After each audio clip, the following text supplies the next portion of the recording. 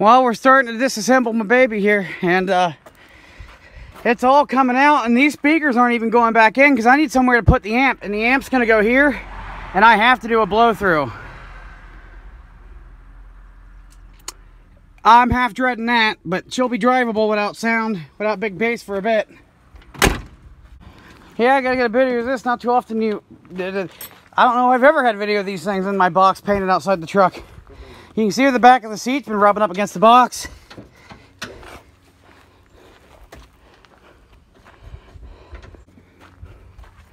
Oh, so much goodies back here. Oh, what is this? Bass Attic with a K.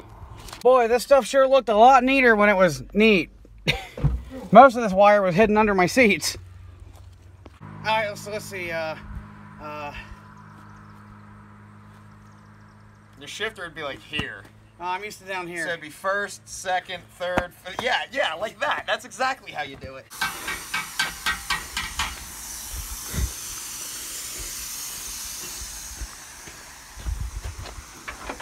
PB Blaster. What? Oh, look, I got the muffle Duffler. Oh yeah, you look at all those dents there too. Oh, guys just drove by looking at us like, what the fuck are we doing? A piece of glass from my homemade glass pack made it inside my muffler. Carbon. This is why I've been having trouble shifting. Oh, fuck! Ow, my ear. Sorry.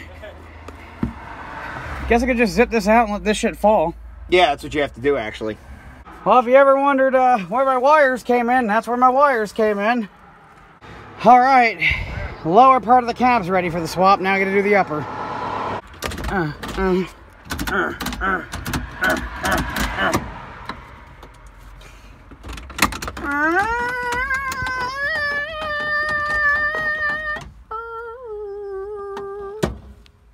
Now, reverse, neutral, drive, all the way down to low 1.